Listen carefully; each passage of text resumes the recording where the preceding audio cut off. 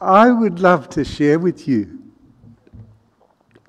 a definition of community that I learned many, many years ago when I was working on Elko Island in the little township of Galawinku, which was being rebuilt after cyclone. I was sitting around a fire talking to one of the elders.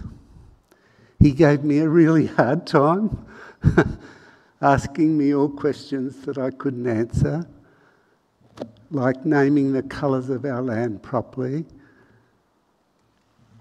not knowing where I come from. And he said, I don't want to talk to you anymore unless you tell me a story. So I told him the story of my family. And he said, I will give you a story of what a community is. This is not secret. You have now an obligation to share this with the world. And as you know, traditional people speak with their eyes, with their hands, with their hearts. And he said this, using his hand, if you live in a place that you love, you can stand up. But the trouble is, the wind can come from any direction and blow you over. But if you live in a place that you love, with people that you love, you can walk. But the trouble is, you can walk in the wrong direction. But if you live in a place that you love, with people that you love, doing important work together, you are strong like a kangaroo.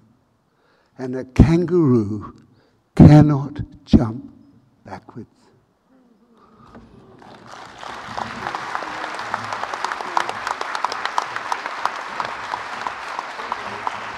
Thanks so much, Anthony. Jim, we've got time. I'd like to invite you to offer some words, please. Very quickly. Yeah.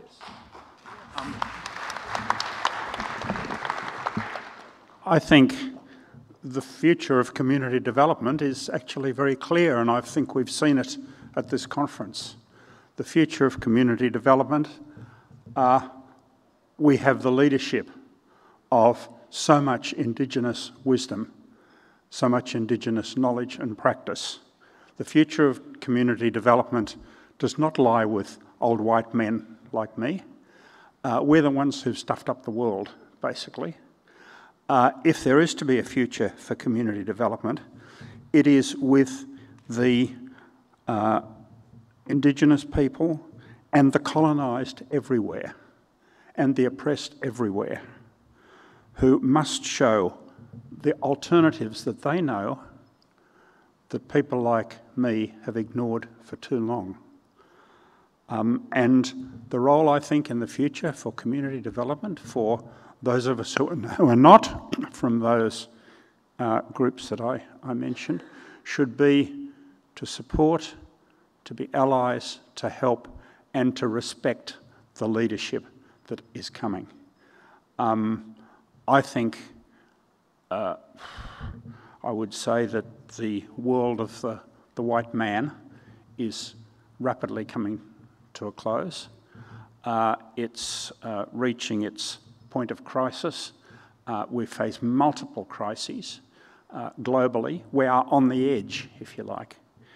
And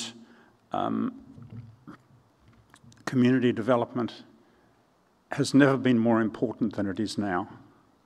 Because all the people who talk about those crises tend to say, if there's a future, if there's a way forward, it lies with community. Community development's is never been more important than it is now, but it's also going to be very difficult in the coming years. We face enormous pressure, we face governments that are increasingly authoritarian, we face right-wing politics that is sweeping the globe. We have in Australia something called a Labor government that is actually a right-wing neoliberal government. It only looks not like that because the previous government was even worse, but we're not going to find the answers from those traditional sources of government, of universities. What's happening in universities, I think, is tragic, but they have actually abrogated their responsibility in leadership for the future. It lies with community, it lies with Indigenous communities, it lies with the communities of the colonised everywhere. And I think we need to acknowledge that. I think in this conference we've seen that, and that is what's to me really exciting. So that's what I'd say. Thank you.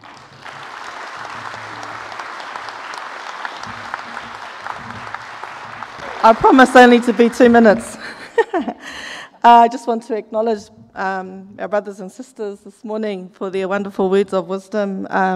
Future of community development for our allies. Do your homework. Listen to communities.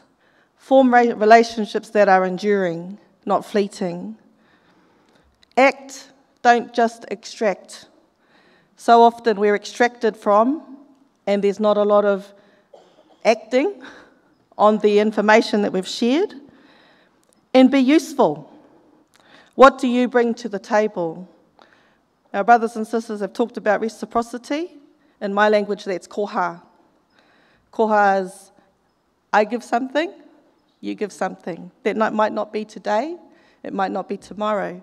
It could be in my children's time. But the relationship is enduring, and that understanding that in time when I have something to give to you, that will be reciprocated in time.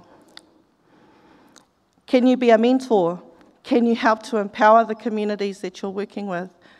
What skill set can you bring? Don't come to the table with nothing. That's really bad manners. And as our sisters also said this morning, compassion and sympathy. In our language, that's aroha. To give of yourself, to help us achieve our aspirations, achieve our heart work, add to our heart. Don't give us a heart attack. And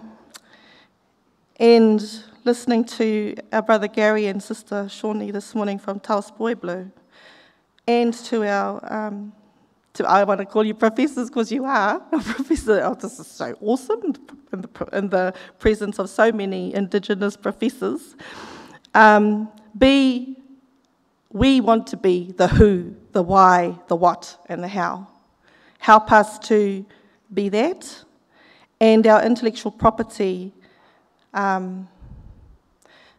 it's our intellectual property. Look after it. Be grateful for us sharing that with you. Also, be humble in how you receive that and how you share that. And finishing with these great men over here. The kangaroo, I didn't know the kangaroo can't jump backwards. I don't think the kiwi can walk backwards either.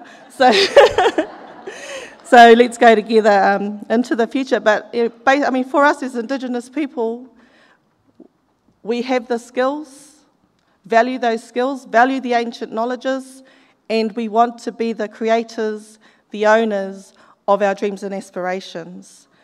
Where do you fit as our allies? Where do you add value? Don't take from us. Stop the extraction, whether that's extraction from Papatuanuku, Mother Earth, or whether that's extraction from our culture. It needs to stop. And to me, that's the future of community development. Kia ora.